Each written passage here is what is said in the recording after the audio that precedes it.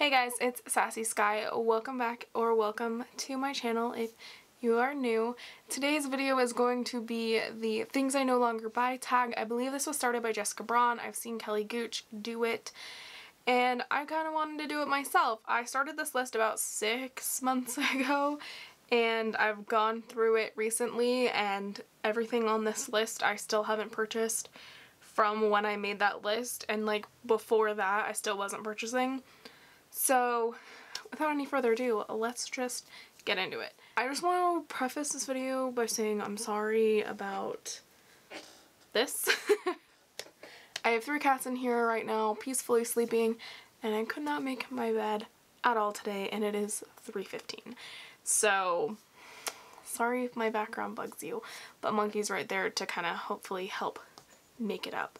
If you see me looking down, it's because I'm looking at my list off of my phone. I wrote it down in my notes so that anytime I was out and I thought of something, I could just write it down really quickly, type it out, you know what I mean. Today's makeup look, I used the Star Wars The Child palette from Colourpop.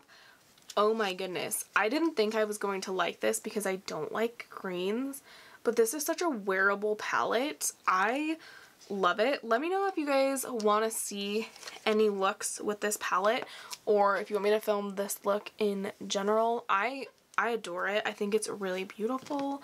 I'll leave everything else that's on my face linked down below, and without any further ado, let's get into the 15 things I no longer purchase. So the first thing I no longer buy are body mists, and this is a firm no. I don't buy these. I refuse to buy these. And the reason why is because I have so many Bath & Body Works sprays from just the years of purchasing as a teenager. I just don't think that they last as well as a good perfume. I definitely think investing in a really good solid staple scent is your best option because it lasts for hours. It just smells better. It's not just a generic scent. Half the time Bath & Body Works always makes their scents limited edition, or at some point they decide to just discontinue it. If you invest in a perfume, it lasts longer and you smell good all day, not for like the first 20 minutes of applying. So I personally definitely recommend investing in a perfume over buying a body mist. I like using body mists if I want like more of a hair perfume, or I just need to refresh the smell of my hair. Maybe it's been a few days since I've washed it and my hair products aren't doing that for me. That's kind of what I've been using my body mist for, or when I first get out of the shower. But other than that, I just stick to a good staple perfume. Alright, the second thing I no longer buy, scented body lotion. This is kind of like grouped in with the body mists, specifically from Bath & Body Works, also Victoria's Secret, again with the mists. I have so many body lotions and I just don't use them, honestly. When I was in high school, it was always in my backpack. I always had a lotion and a body spray at all times, so I was constantly using it between classes or at the end of classes when I went to the bathroom, whatever.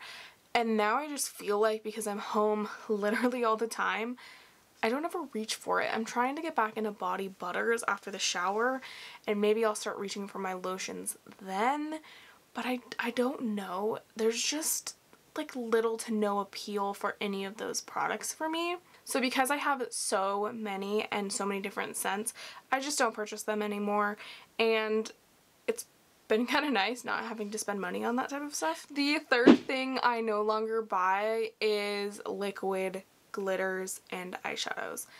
The reason being is because I bought way too many Stila liquid glitters in bundles. I haven't even used half of them. I've used like maybe 3 out of all the ones that I've purchased. It's a huge investment, a huge waste of money in my opinion. I literally forget that I have them, and just because I have so many, I don't feel the need to go out and spend my money on that, especially when e.l.f. and CoverGirl both sell them and they're drugstore. So if you're wanting a Stila glitter and glow, unless you have a specific shade in mind that you can't dupe, I definitely recommend going with something a little bit more inexpensive. Just save your money when it comes to liquid glitter, especially because they dry up relatively quickly. So if you want that same effect, get a loose glitter, get a loose pigment. Invest in better shimmers as opposed to just buying these liquid shimmers and glitters, because they dry up way too quickly and they're way too much money for what they are, in my opinion. The fourth thing I no longer buy are pens. I have a hard time not buying pens because they're so good. Sharpie pens especially, ugh, they're so good. And I started getting into felt tip pens. I had to tell myself to stop because I don't need them, and half the time my husband goes out and buys more pens, and the ones that he doesn't like he gives me, and I usually really love them. So I just don't buy pens anymore because I have collected so many over the last couple of years, just from being color coordinated with college, needing them for high school, just like all the years of school that I've done and work so far. I just don't need any more dang pens in my life, at least not at this moment. The fifth thing that I no longer buy are sticky notes. I have so many sticky notes. It's insane. Most of this list is just stuff I have too much of and I realized I don't need to buy anymore, but sticky notes, ooh. I'm a sucker for those like shaped sticky notes. Like I have thumbs up ones, little stars. I love the tiny ones, the tabby ones. Oh my goodness, stop. My husband used to work for a print shop and they had almost like business card-esque sticky notes. So he would bring me home stacks and stacks and stacks because I used to use them when I was working. And now I just have so many that I'm like, okay, I don't think I'll ever need another sticky note in the next like 10 years because we have so freaking many. The sixth thing I no longer buy are cute notebooks.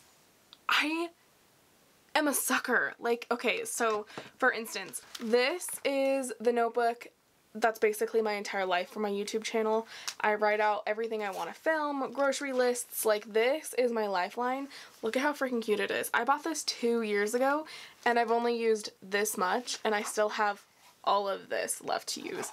So I don't need cute notebooks. Also, the other reason is because I don't even write on like the back of the pages. So I've kind of thought that once I get through this notebook, I'm literally just going to flip it over and start using the backside as a second notebook because I tend to not use the back of the pages. I mean, this is probably like the only cute notebook I've bought in the last 2 years. I'm a sucker for notebooks, stationery, pens, paper, all of that. So I just told myself, nope, nope. You're done buying that. You don't need it. You have this one notebook that's literally lasted you 2 years. You're on your 3rd year with it. You don't need any more cute notebooks because half the time they just stack and they pile up and I don't get to use them. So for me, I don't buy cute notebooks anymore. I get suckered in and I don't buy them. The seventh thing I no longer purchase are those cute $1 Target socks. I'm a sucker. At one point, I had every single sock from every single collection for an entire year. I'm talking, I had like 6 Halloween socks from 1 year. Multiple Easter, even freaking St. Patrick's Day, Valentine's Day, St. Patrick's Day, Christmas, like all of the days that they have those dollar socks, I have them or had them. I've gone through and decluttered and gotten rid of some, but I never wear socks. I never wear socks because I never wear real shoes. I live in Birkenstocks, sandals, or like slip-on shoes that don't really require socks. I don't know what it is. I used to be like a socks in the house type of person, and the older I've got and since being with my husband, I just don't ever wear socks. I'd rather just wear slippers. It's crazy. And socks in general, I don't need socks. I feel like I've reached a point in my life where I don't need socks. Half the time I'm giving them to my mother-in-law. I'm like, here you go. Like, I don't need any of these socks. I am a sucker for those. Every time there's a holiday, I just beeline past the socks because I do not need them. The 8th thing I no longer purchase are bath bombs. Exclusively Lush bath bombs. They're expensive. Like, they're $10 for one use. They're really not good for your down there health. Just in general. So I just don't like them anymore. I don't know. I feel like I used to love bath bombs And I don't like the glittery ones either. You come out looking like a disco ball, not a fan. And I just don't take as many baths as I used to. I don't know if it's just because we don't have like a good tub. I feel like if we had a good tub, I'd be taking baths all the time, but we don't. So I don't purchase them. I don't use them. I think if I was to take a bath, I would just use like Epsom salts, stuff like that, instead of bath bombs, because they don't really do much anyways, except mess up your health. I've just learned over the years that I personally don't love bath bombs, and I try to steer away from them. And if I am using a Lush bath bomb, I like to just cut it in half, because that's a lot of products, like a lot, and to kind of like save you some money if you do use bath bombs, just like a heads up. But they're just not good for your lady bits, so no, I steer away from them. Number 9. Excessive amounts of phone cases. Why? When we all got iPhones as kids, like teenagers, who decided that we needed to have a phone case for every day of the week, every day of the month, every day of the year? Who decided that? Why was that a popular thing in my generation? I don't know, but literally I have 2 loopy cases. It just has like a loop on it. And I've had this for a while. I mean, it's probably time to like get a new one because it's a little bit discolored. I love this. It protects my phone. I have a nice, like, I can do this. I can hold a drink with it. I mean, I love these cases. They're amazing. I could not recommend Loopy anymore. If you have not, or if you've been like on the fence about it, buy a Loopy case. They're amazing. There are influencer codes out there to just save you a little bit of money, but these are fantastic. I don't need any more than what this is. I have this one and I have a blue one, and I've had this one on for almost a year, so that tells you like how much I love it. I just feel like you need 1 or 2, maybe 3 like staple phone cases. Any more than that and it's just excessive. Number 10, throw blankets. This could change once I own a home. I'm just gonna like asterisk that. And specifically the seasonal throw blankets. I just don't feel the need for them. I usually get one from my mother-in-law each year, or Colin gets one. Kind of depends if we both want one that year or what her schedule is for making those.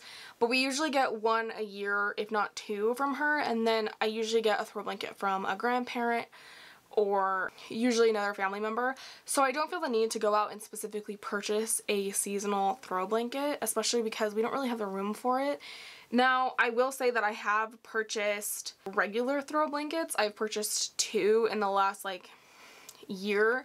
Those were specifically for our bed as more of like a decorative purpose than an actual like throw blanket. But I purchased like a neutral color and then a dark green, just so that hopefully I don't have to purchase any more and that can just work for our space right now. Specifically seasonal throw blankets, I just don't purchase them. Number 11. Now, this is a brand. It's not a thing, but I wanted to count it. I don't purchase from Morphe anymore. They're kind of in the gray area with their cruelty-free status. I'm leaning more towards them not being cruelty-free. It seems like their brushes are used from real animal hair. And honestly, I'm just not a fan of the brand overall, like how they handle things. I'm just not a fan. I've tried 2 eyeshadow palettes. Now, they were both influencer eyeshadow palettes, so those could be why they're good. But their eyeshadows are good, I would say. Like, they're not the best, but they work decently well for what they are and what the price. I will say that. I don't like their brushes. Their eye brushes hurt. Their face brushes are just eh. Like I've said before, you can spend a little bit more money and invest in Sigma brushes. They don't fall apart when you wash them, and they don't fray when you wash them. Now, Morphe brushes, they start to fray as they're drying when you wash them, so you have to really use like brush sleeves to kind of keep it all together while it's drying. And they're just, oh, they're just not good brushes for what they are, and honestly I don't think that they're cruelty free. So I no longer purchase from Morphe. I haven't purchased anything from them since James Charles launched his palette, and that was 3 years ago now? Did we just celebrate 2? I don't know. But I haven't purchased anything from them in 2 years, and I don't ever really plan on purchasing from them. They're just not anything that I'm interested in. Number 12, high-end mascaras. Now, this could change because Urban Decay did come out with a mascara that I'm interested in. But in general, I just think you can get the same quality, if not better, at the drugstore for less than half of the price. And I just think for mascara, you have to use it you have to throw it out like every 3 months, 3 to 6 months. So it's kind of a big investment to just be throwing away every 6 months or less. So for me, I just don't think that's a smart way to spend my money. So I steer away from high-end mascaras unless they're like sample sizes, because I feel like you can get through a full mascara when they're smaller. Number 13, Lush face masks. The ingredients aren't great. They expire really quickly and they're expensive. I think they expire like within 2 weeks. And I don't know about you, but even for that size of a tub, I can't get through in 2 weeks. Like, you might get 1, maybe 2 uses and then it's expired and you've just spent $15 on 2 face masks. I don't know. And something about their like fresh face masks, like the ones in the fridge, which is what I'm talking about, something about them just makes me feel like they're just kitchen ingredients and you really should be using stuff specifically formulated for skincare, not just random ingredients in your kitchen. I don't know. I used to really like them, and now I'm realizing that they're just not that good. You can get way better for way cheaper, or you can get a tub that won't expire in 3 weeks. It'll last you 6 months. So for me, you just don't get a lot of use for what it is, and they're just too expensive and not the best ingredients. Number 14, Vans / shoes. I wanted to specify Vans just because I haven't purchased Vans in 5 years going on. I don't know what it is. They didn't do anything as a company. I just think they don't really appeal to me anymore. Shoes kind of like broadly, as in like anything that goes over your foot. I don't have any specific reason why I don't purchase Vans. I just don't like wearing real shoes. My feet have gotten fatter in the last couple of years, and I just really prefer my Birkenstocks, like I've previously said.